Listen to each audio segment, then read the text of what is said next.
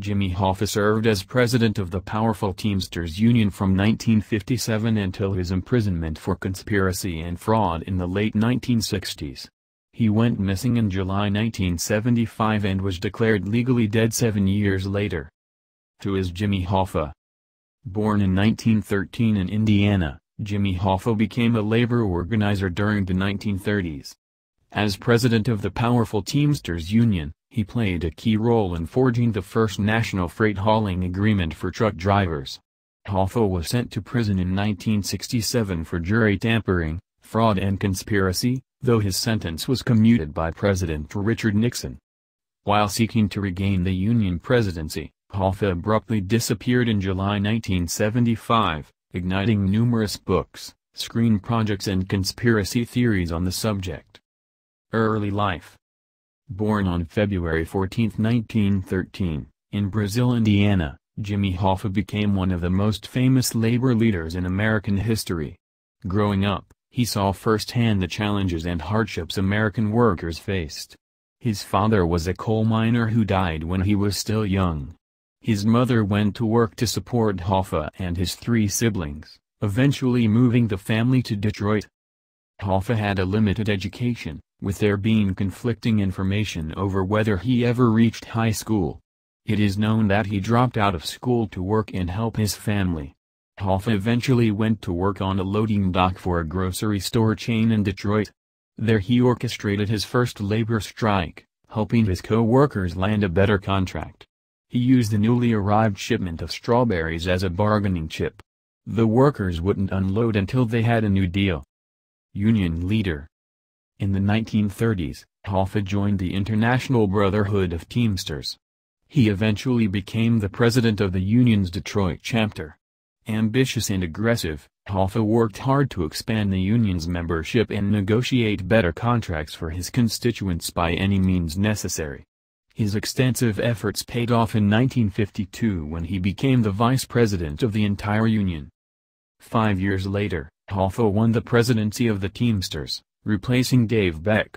Beck was tried and convicted on charges related to his union activities.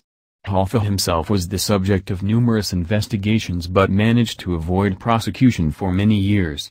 In 1964, he scored one of his decisive victories as union president by bringing together almost all of the truck drivers in North America under one contract. Convictions and imprisonment. Both the FBI and U.S. Attorney General Robert F. Kennedy kept a close eye on Hoffa, believing that he advanced himself and his union with assistance from organized crime. The Justice Department indicted Hoffa several times, but failed to win its cases against the popular labor leader. In March 1964, however, the prosecution scored a victory against Hoffa. He was found guilty of bribery and jury tampering in connection with his 1962 federal trial for conspiracy.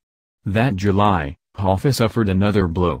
He was convicted of misusing funds from the union's pension plan. Hoffa spent 3 years appealing his convictions, but these efforts proved fruitless. He began serving a 13-year prison sentence in 1967, before his sentence was commuted by President Richard Nixon in 1971. As a condition, Nixon banned Hoffa from holding a leadership position in the union until 1980. However, Hoffa wasted no time trying to fight the ban in court and working behind the scenes to regain control over the Teamsters. Mysterious disappearance. During his career, Hoffa had made more than his fair share of enemies. It is believed that one of his foes may have had a hand in his disappearance in 1975.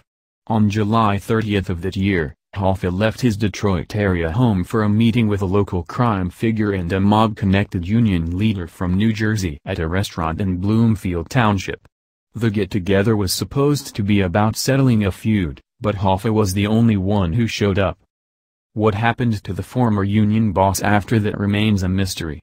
His car was found in the restaurant's parking lot, but there were no clues to Hoffa's whereabouts. Hoffa was declared legally dead in 1982.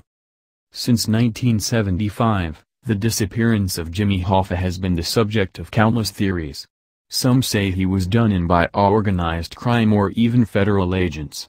Over the years, Authorities have received tips as to the location of Hoffa's remains, but his body has yet to be recovered. One breakthrough came in 2001 with DNA evidence that linked Hoffa to the vehicle that was believed to have been used in the crime.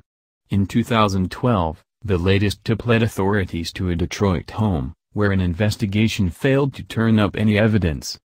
Another fruitless effort was made to find Hoffa's remains in June 2013, when the FBI launched a search of a field in Oakland Township, Michigan, about 20 miles away from where Hoffa was last seen.